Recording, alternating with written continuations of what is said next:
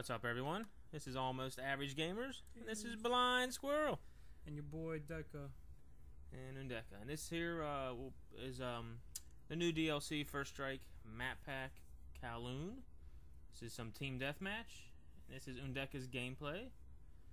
And we're going to get a little bit of Undeca's thought on the new map pack, since you heard mine yesterday.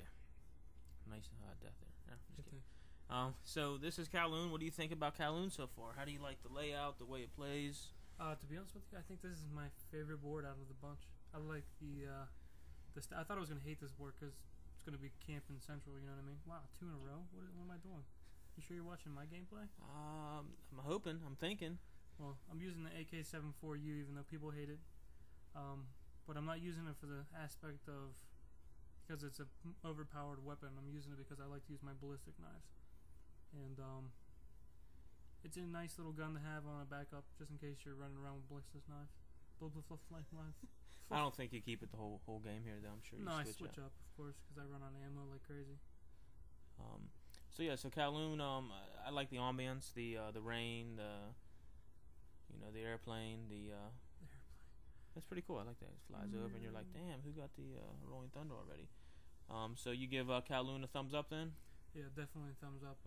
I mean, out of 10, I'd probably rate it 75, 80. Out of 10, 80 out of 10. That's awesome. That is awesome. I mean, I'm a hard scorer. You know what I mean? All right. So then let's move on to Discovery. What do you think of Discovery? That's as a map pack, as a game. I like Discovery's length. Nice. You know, the girth of the board. Well here's said. my ballistic knives. Just rape somebody here real quick. But it's definitely like a camper's paradise.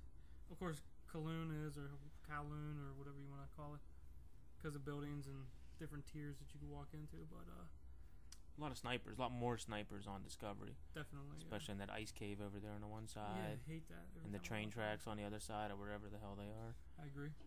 Okay, so yeah, Discovery. So what do you give that? Is that a good map? Discovery's probably 70 as well. I mean, not a 75, not an 80. Okay. What about 70?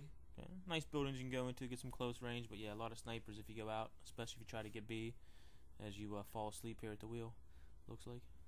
Oh, this is actually at this part, my girlfriend's dad comes in, and I'm kind of just chilling, and she's like, Barry, I thought you were gonna be off these games. I'm like, well, I'm sorry, I can't. Hold on.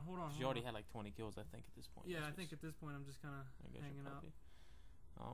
Alright, yeah, this is pretty fast gameplay here. So what else we got? We got Berlin Wall. We've already seen the gameplay of yours on Berlin Wall. What do you feel about Berlin Wall as a map and how it's set up with all the buildings, the middle automatic turrets and whatnot? That's pretty cool. I'd probably give it a 70 as well. Okay. Anything don't like about it? You okay with it? Finally came back to life. You okay with the turrets? Yeah, I'm fine with the turrets. Actually, I think they're a pretty cool addition. It makes the board seem more lively. You don't think it divides it?